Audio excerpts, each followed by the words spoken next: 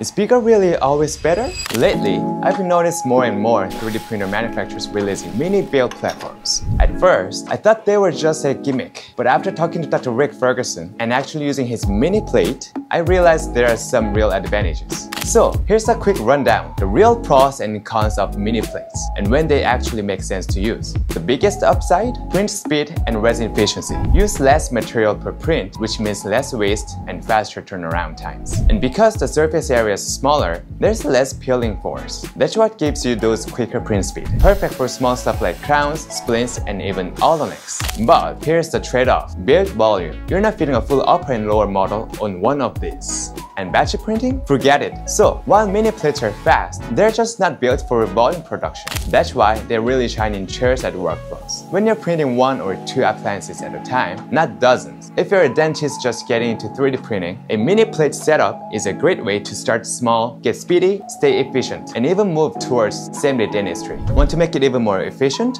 Order a pre-nest design from EverySmart CAD at everysmart.com.